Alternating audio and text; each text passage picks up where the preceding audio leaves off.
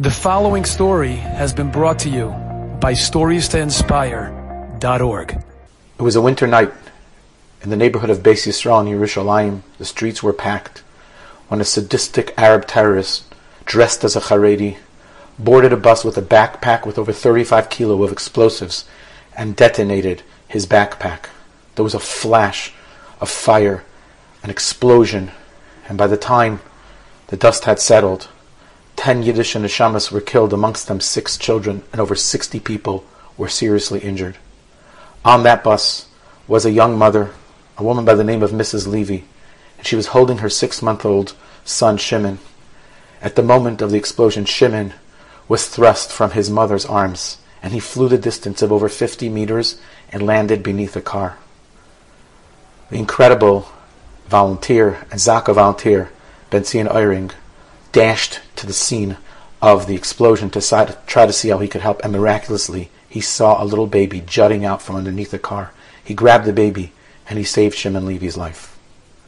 Fast forward, just 2 weeks ago, it was Shabbos in the neighborhood of Ramat Eshkol, and a yeshiva bacher by the name of Eliyahu Dahan was taking a walk when this time a sadistic Arab terrorist snuck up behind him and stabbed him in the back.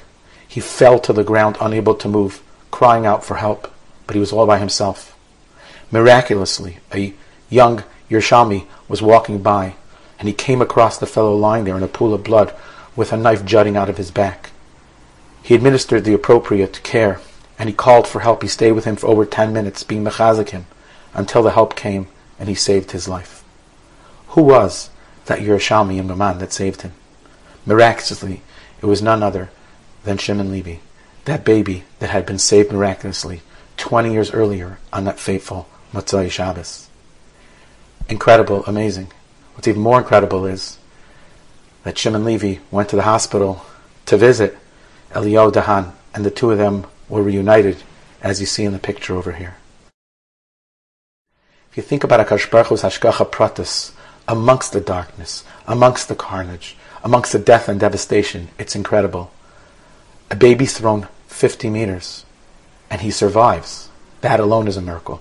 The fact that he was found before fire spread in the entire neighborhood alone is a miracle. But HaKadosh Baruch Hu had a plan in saving that baby, because you see, 20 years later, a fellow would be walking in Ramat Eshkol, Yeshiva Baruch would be walking in Ramat Eshkol. An Arab would stab him, and probably he would have died, if not for the fact that that baby had been saved 20 years earlier. Ki Yisharim Darchei HaShem, HaKadosh Baruch Hu has a plan. We don't always see it, we don't always know it, we don't always understand it. Sometimes it could take 2 decades, but we see HaKadosh Baruch Hu's hashgacha pratis in the Bria. Let's take a few moments and look at our own lives, and look at the world that we're part of. Maybe look at the rearview mirror of life, and try to see Hashem's hand in our lives. Enjoyed this story? Come again. Bring a friend. StoriesToInspire.org